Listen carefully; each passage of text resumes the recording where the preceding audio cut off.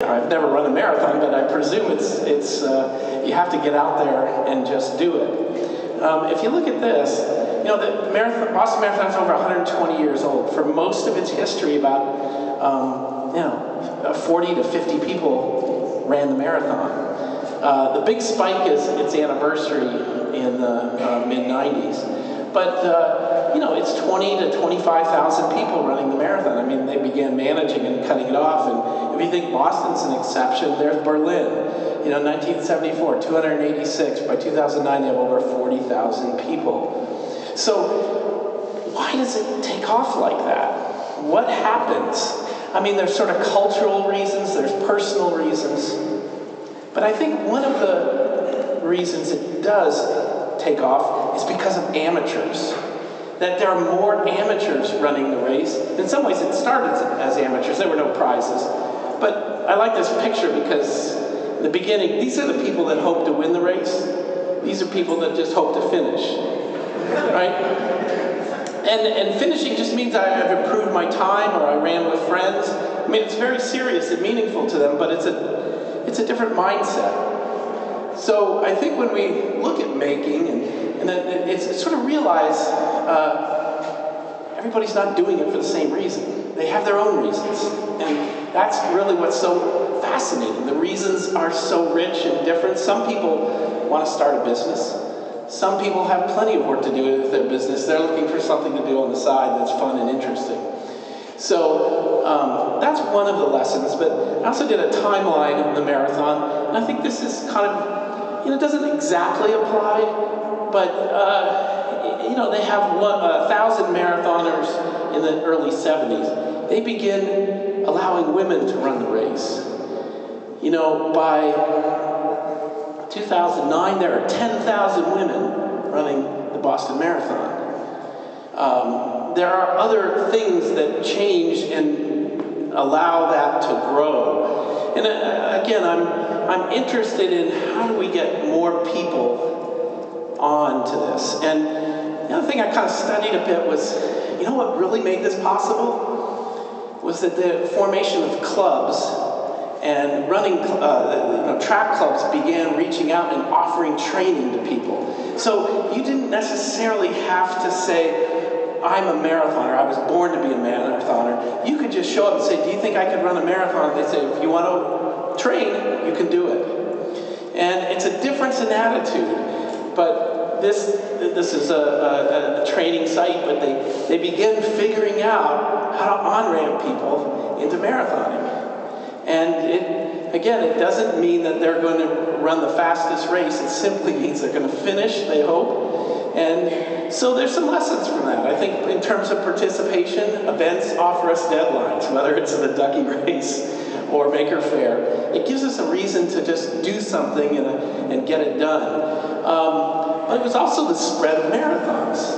It wasn't just the Boston Marathon that became popular. There were over 1,200 large marathons. And of course, we know all these fun runs, half marathons, and even formal ways of training. But, the recognition and reputation that you participated and you developed from that is extremely important. So I just use that as a background for us because what interests me, again, is here we are at a time when I think making looks like the early days of the Boston Marathon. There's just, literally we're 100 people here. We're a relatively small group of people. But I think what's happening is making is going mainstream. It's positioned to really impact culture, innovation, and education, and it potentially can involve everyone. If you just look at our growth around Maker Faire here, our first one was in 2006. We had about 22,000 people. We began introducing the mini Maker Fairs. And now we project this year about 85 Maker Fairs.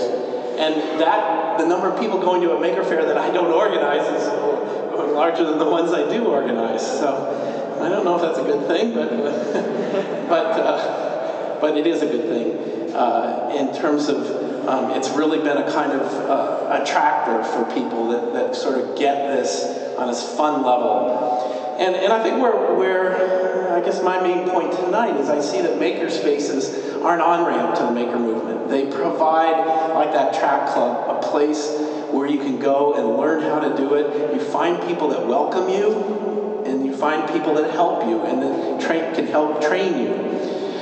Again, I like the marathon example because making is hard. We're used to using technologies. We're consumers of technology. Relatively speaking, that's easy. Making is another level, but it's possible. And all of you, I think, are demonstrating that. So as we look at maker spaces today, this is a mission statement, a mission chart from MakerWorks in Ann Arbor. Where's Dale? Dale Grover? There he is in the back.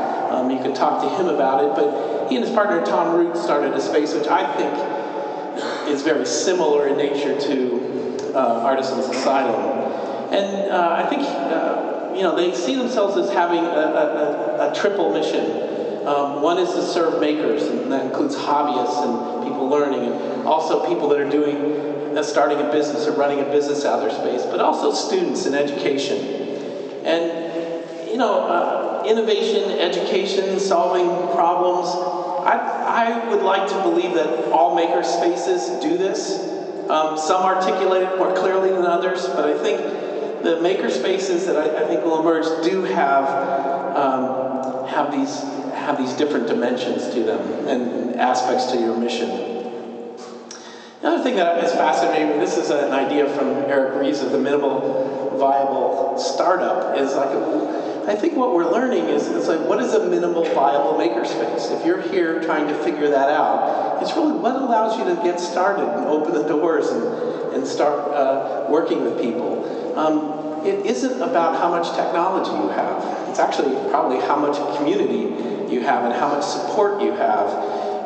And it's not necessarily dollars only. I think the beauty of a space often is that people do seem to get it when they walk in. And when you tell them about it, they kind of glaze over a bit. When they walk in, they see the potential here. And I'm just thinking this, how many rooms are there, how many buildings are there in America that are about this empty, right? And they used to be something, they used to make things there. And the idea that we could occupy those buildings and make them productive is really fascinating. So the second idea here is, I think if you start small, you want to be as visible to the community as possible. You should really be telling your story and making sure you're not just a closed, secret society. You have to be as visible to the community. I think that's why maker fairs are important. That's why we're working with other organizations is important to reach more people. And kind of the last thing is I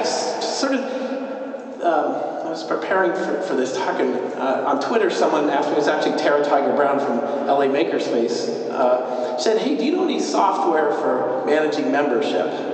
Is there any open source software for that? And I thought, that's kind of interesting. There probably is or should be. But I think we can start thinking that there's a common infrastructure behind makerspaces, that some of these things don't need to be reinvented each time. And whether that's a business or an open source project, just recruitment and outreach tools, membership management, purchasing and inventory management. I mean, these are some areas I work with in schools. It's really difficult. You're working on a spreadsheet here. Events management, insurance and compliance, and even commerce. And by that I mean